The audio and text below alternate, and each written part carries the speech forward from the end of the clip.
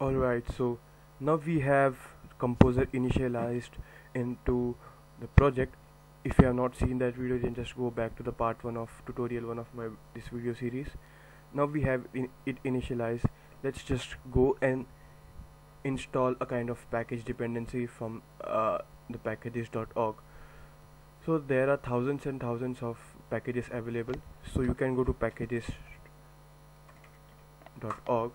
There are thousands and thousands of packages available, from which you can select anyone you want.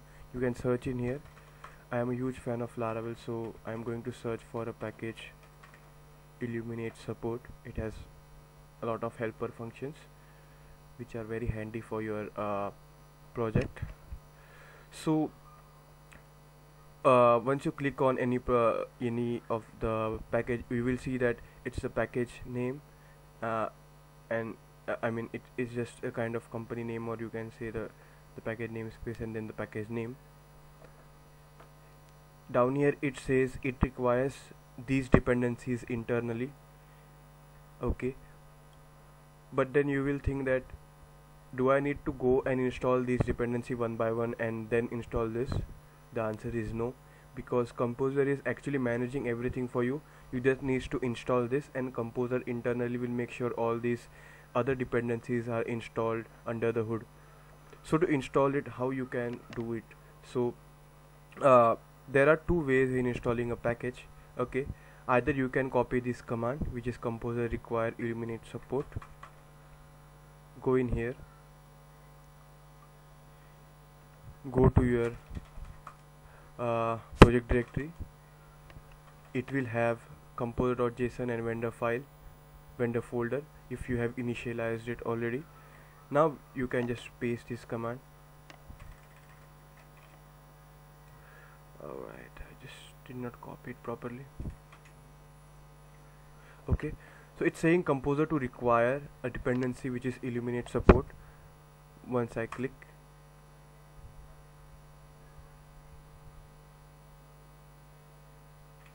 there is something wrong in here.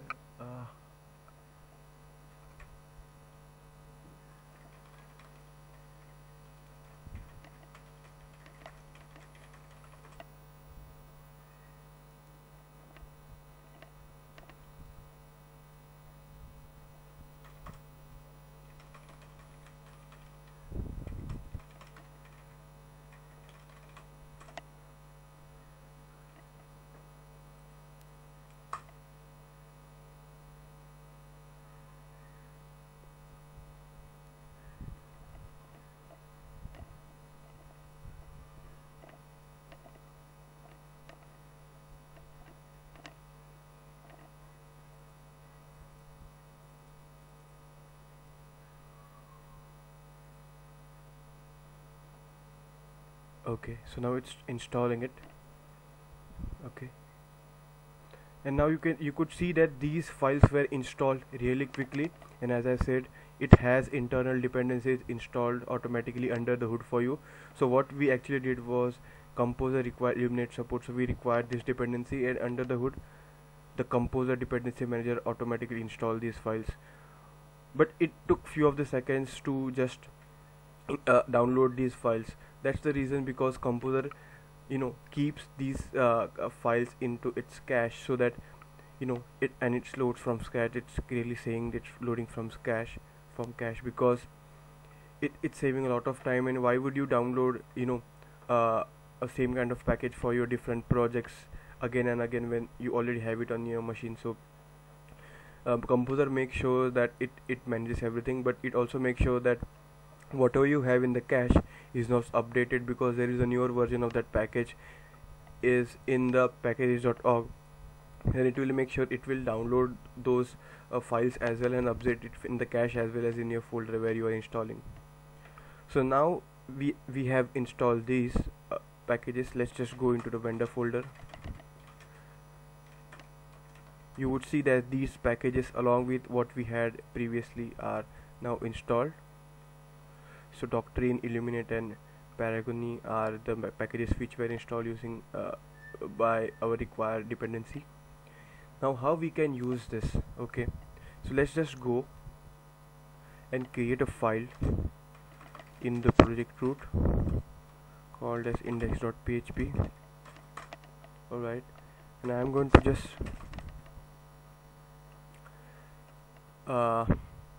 call a function which is dd, which is actually a dump and a die. It's a kind of helper function which is readily available in the Illuminate support package. So I'm going to say here my name, just a string, and I'm just going to write it, and I'm just going to the browser and see localhost slash, let me just grab this.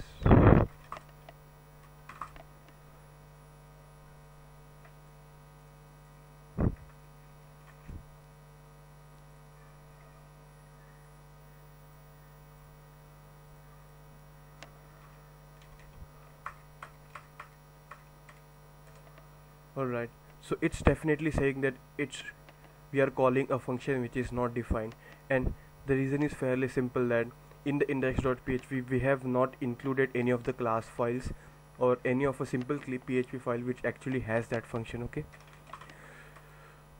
so let's just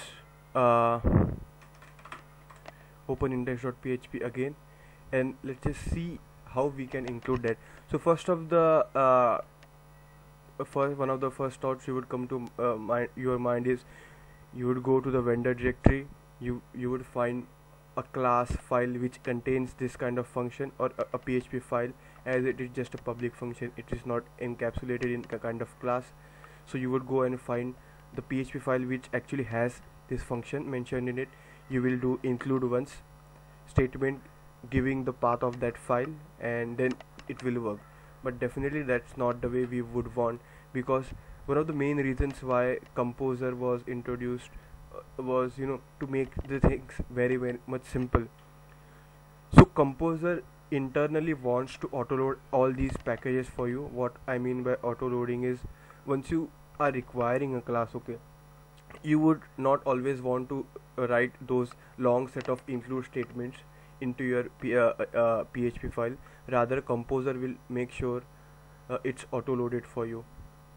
So how you can use this function dd, and how Composer will directly call it properly. So you just need to require a magic file.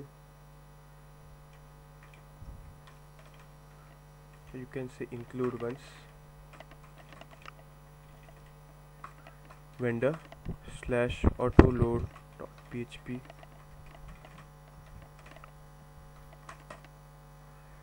and now I'm saving it here. Let's just go back to the browser and refresh, and bingo, you have it in here. So what just happened, let me just explain in within seconds. Autoload.php is Composer's magic file which actually takes care of autoloading for you. It will go and find the file which has this function, and then it will include that file into your PHP automatically, under the hood. So you do not need to worry about having thousands and thousands of include statements all over your project.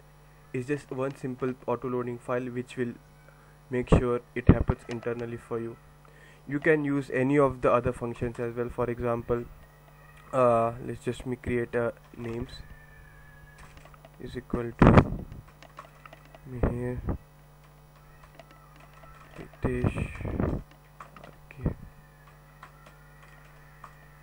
now I'm just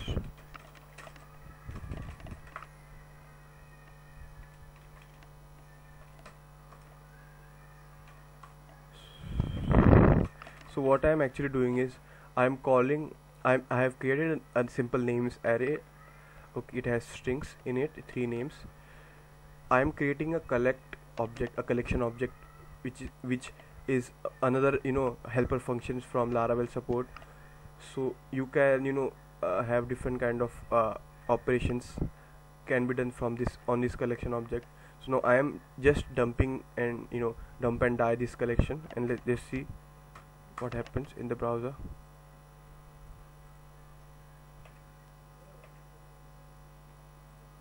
Okay, Okay, I already did dump and die in here, so it will not work. It's like a exit statement or exit or die. So now let's just go back, and you can see it's a collection object which has all the arrays automatically gone into that object. So yeah, this is a really simple example of how you can download any package and include it inside your PHP file which you want to use those packages. Also, if your package is not just a set of helper functions, but it can be encapsulated in any of the class files. For example, if you go and install a Stripe PHP package for example, then it's not going to have these kind of public functions, open public functions. All these functions will be encapsulated inside a class, alright, inside namespaces, inside classes. So then how you can call those functions is fairly simple. You would call, for example, Stripe. You will say the namespace Stripe payment, and then you can call, for example, create function, passing all the parameters in here. And once you do this, when you have this dependency installed, okay, you can now composer auto.php will internally find the exact file which requires this, so it will be inside Stripe payment.php, and then it will include it accordingly. So you do not need to write that include statement again. This will be enough. This Stripe payment will be enough for you. And if you do not want to write this, you can just use use statements, which is simpler way of doing it. So Stripe / payment as sp Stripe payment, and you can do this and it will still work the same. So I hope you have understood the basic concept of how you can download the packages and use auto.php to manage everything for you. So thanks for your time, and I'll see you in the next lectures. Happy coding.